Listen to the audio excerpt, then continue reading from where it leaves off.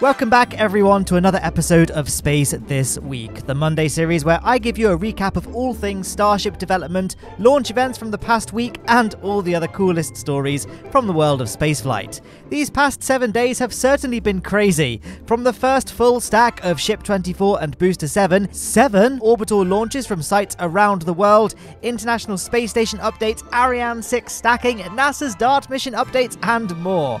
Let's kick things off, beginning, as always, with Starship news. The biggest thing I talked about in last Monday's episode of Space This Week was the 5th rollout of Booster 7, and this week the story continues. The booster was stacked onto the orbital launch mount using the Mechazilla arms. Not long after, Ship 24 was stacked above it, following a short delay after the bump pads, designed to protect the TPS tiles on the ship, were slightly too thick and the arms couldn't grab the ship properly. This was fixed, and yeah, the lift went well, completing the first ever full stack of Ship 24 and Booster 7. The last time we saw a full stack of the Superheavy Starship system was at the beginning of the year, with Booster 4 and Ship 20, which of course have since been retired. Here's hoping that this isn't the end of Booster 7 and Ship 24 as well, and the current plan of a full 33-engine static fire test with the booster and vehicle fully stacked together will continue as promised. And then I guess the eventual orbital flight test. We've also started seeing stacking work for Ship 26. This is, of course, the interesting Starship prototype, as it, along with Ship 27, appear to be lacking any control flaps or re-entry shielding, or in other words, they will be fully expendable vehicles. They're likely going to serve as a stepping stone to support early test flights, where SpaceX's primary focus will be on the Super Heavy first stage. Indeed, Ship 28 is looking like it'll be back to the same style as Ship 24 and Ship 25, as in fully recoverable, as we've started seeing components for this ship sporting heat shield tiles once again. All of this is very speculative, of course, but I'd love to hear your theories down below in the comments section, and hey, while you are down there, I gotta shamelessly ask that if you are enjoying the video so far, then don't forget to leave a little like down below to help support what I do here. I always very much appreciate it. And hey, subscribe if you're enjoying it too, because you get these videos every Monday, so you always stay in the loop about space news. Now, there I was on Sunday, all ready to publish this video to Patreon and channel members, who get these videos a day early, but then SpaceX had to go and throw a spanner in the works by destacking Ship 24. We don't know the exact problems here, if there were any problems at all that is, but there's a growing suspicion that there may be an issue with the connection points between Ship 24 and Booster 7. Now, Ship 24 was temporarily unmated from the booster on Wednesday, but workers appeared to achieve something, and then the ship was reseated. So why now a full destack? Was whatever the workers did here insufficient? Or maybe there was an issue with the quick disconnect system? After all, we did see temporary scaffolding placed on the quick disconnect arm around the ship's interface panel during the stack. What do you think's happened here? I'm really curious to hear what your thoughts are, but yeah, we all await answers with bated breath. I mean, by the time you guys are watching this, there's a chance that Booster 7 has been destacked as well. So the next few days are certainly going to be interesting ones to watch. Our team in the skies, Greg and Fariel, conducted another flyover at Starbase Roberts Road at the Kennedy Space Center last week, and things have certainly continued to grow since their last flyover. We can see that at the Starbase and Hangar X site, the Star Factory building continues to sprawl out, and we can see that the concrete flooring is going down, and more pieces of what will eventually become the new Mega Bay are springing up around the Mega Bay foundations, surrounding one of the 2 cranes that SpaceX will be using to construct the new Starbase. We can also see in the background that Hangar X is now sporting a brand new parking lot, so Hangar X looks like it's ready to enter full operational service, if it hasn't already. Hangar X, for now at least, will be used to support Falcon 9 and Falcon Heavy vehicles.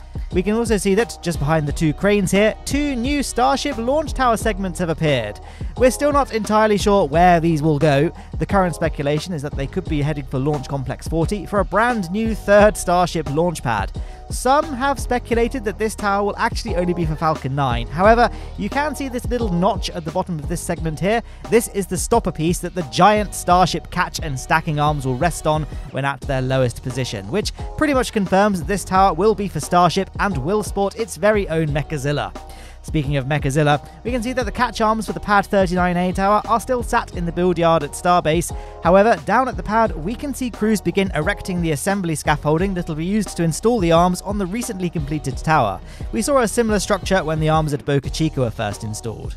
We can also see that the Falcon 9 pad's transporter erector is in a supine position, with crews working around it. That's because it's being prepared for a very special Falcon launch, the FH-004 mission. FH standing for Falcon Heavy. Yes, this will be the first time that we've seen a Falcon Heavy launch in over 3 years. And to think, the test flight still only feels like yesterday. This is currently slated to take place no earlier than the 31st of October, and it's definitely one to be hyped about. The double landing zone touchdowns for the 2 Falcon 9 side boosters are always something really special to watch. Unfortunately, in order to maximise the payloads to orbit for this mission, the central stage won't have enough fuel to attempt its own landing, and so instead it'll just crash straight into the ocean shortly after stage separation, which, in a dark way, is still pretty much par for the course for the Falcon Heavy.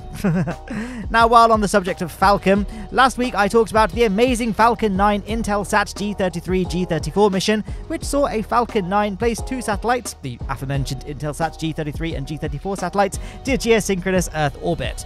What was special about this particular launch was the amazing live stream we got. We got amazing views of fairing separation, the 2 big white blobs to the left of the screen there, and the star shot of the show, which was the camera on the deck of the drone ship.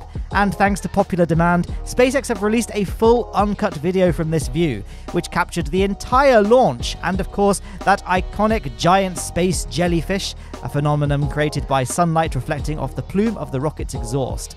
All of this, and of course, the booster touchdown itself, meaning that this video basically contains the entire flight of this booster. And look, the plume is still visible in the background of this landing shot. I think the only way SpaceX are going to top this will be if they follow Scott Manley's suggestion of launching a booster in parallel with the Starlink launch to provide third-person viewpoints of the launch and landing. Come on, SpaceX, make it happen. Now moving on to completely unedited and politically neutral footage, last Monday we saw a Soyuz 2.1B launch from the Plesetsk launch site, carrying a single GLONASS satellite, the GLONASS network of course being basically the Russian version of GPS, to medium Earth orbit. It goes without saying that the launch was a success, it's a Soyuz rocket after all, and the satellite is now operational. Less can be said about the success of the next launch we saw last week. On the 12th of October, Japan launched their Epsilon 6 mission, which saw the Epsilon rocket carry 8 payloads, including the innovative Satellite Technology Demonstration 3 mission, to orbit. Unfortunately, 7 minutes after launch, Mission Control sent the destroy command to the rocket due to the fact that at the separation of the second stage, the rocket had sub-nominal attitude and wouldn't be able to reach orbit. It's now time for more politically neutral and unedited footage to discuss now. And by the way, if this segment of the video is all blurred, it's because I had a copyright claim filed against this segment from Roscosmos. Anyway, on the 12th of October, we saw a Proton M launch from the Baikonur Cosmodrome, carrying a single Angosat 2 to geosynchronous Earth orbit. This is a communication satellite that was launched to replace the Angosat 1, which unfortunately failed shortly after launch back in 2017. Also on the 12th of October, China launched a Long March 2C rocket, which was carrying a single satellite on behalf of the Ministry of Emergency Management. This was an Earth observation payload, the SSAR-01 satellite, which is the 4th of the Huanjing line of satellites, which are designed for disaster and environmental monitoring. 2 days later, on the 14th of October, China launched something else, this time one of their trusty Long March 2Ds. This carried another batch of Yaogan reconnaissance satellites to low Earth orbit. China continued to maintain that these satellites are to be mainly used in scientific experiments, land and resource surveys, agricultural production estimates, and disaster prevention, though the Yaogan satellites are widely understood to be primarily for military reconnaissance, being bankrolled by the Chinese military and all that. Now back to SpaceX stuff now. On the 15th of October, SpaceX launched another trusty Falcon 9 from Launch Complex 40 at Cape Canaveral Space Force Base, launching the HOTBIRD 13F satellite to geostationary Earth orbit. This was the 3rd overall launch for this booster, 1069, and hopefully it won't be the last, as it successfully managed to touch down on the drone ship Just Read the Instructions shortly after second stage separation. The HOTBIRD 13F satellite, along with its sister satellite, the HOTBIRD 13G, is a 4.5 metric ton communication satellite designed to provide up to 1,000 television channels to over 160 million homes in Europe, North Africa, and the Middle East. We have another piece of unedited and politically neutral piece of launch footage from Russia. An Angara 1.2 launch vehicle deployed a single technology demonstration satellite to low Earth orbit on the 15th of October. Not a lot else is really known about the satellite, but hey, the rocket is a cool one. This launch was only the 2nd ever Angara 1.2 flight. In fact, the footage on screen is of the first Angara 1.2 launch, since there's currently no publicly available launch video of last week's launch. Last week, I discussed the Crew 5 launch. Well, now that they're all settled aboard the International Space Station, Crew 4 can return home, and that's what they did. On the 14th of October, SpaceX's Freedom Crew Dragon spacecraft with NASA astronauts Kjell Lindgren, Robert Hines, and Jessica Watkins, and ESA astronaut Samantha Cristoforetti closed its hatch to the station and autonomously undocked and departed the station's Harmony module before re-entering the atmosphere and splashing down in the ocean just off the coast of Florida a few hours later, bringing a close to SpaceX's fourth operational Crew Dragon mission for NASA's Commercial Crew program. 2 weeks ago, I covered the successful impact of NASA's DART mission. After 10 months in space, NASA's Double Asteroid Redirection Test, better known as the DART mission, successfully impacted its asteroid target last Monday, smashing into the asteroid Dimorphos. This was the world's first ever planetary defense technology demonstration mission, and the objective here was to see if crashing a spacecraft into an asteroid would be a viable way to redirect its course in the event of an asteroid or comet on a collision course with Earth were to ever be discovered. Now, to be clear, asteroid Dimorphos was not on a collision course with Earth, so there's no need to panic, and now the results are in. The initial results of the DART mission show that the orbit of the asteroid was, in fact, altered around asteroid Didymos, thereby altering the orbit of the binary asteroid system around the Sun. And don't worry, it's still not on an Earth collision course trajectory, so this is a huge win for the DART team, and of course, humanity.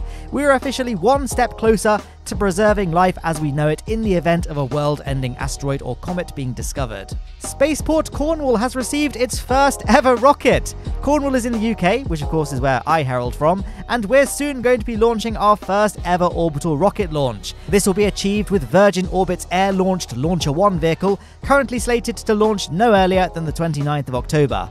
Now, do note that when I say this will be the UK's first orbital launch, I mean launch from our own soil. Ish.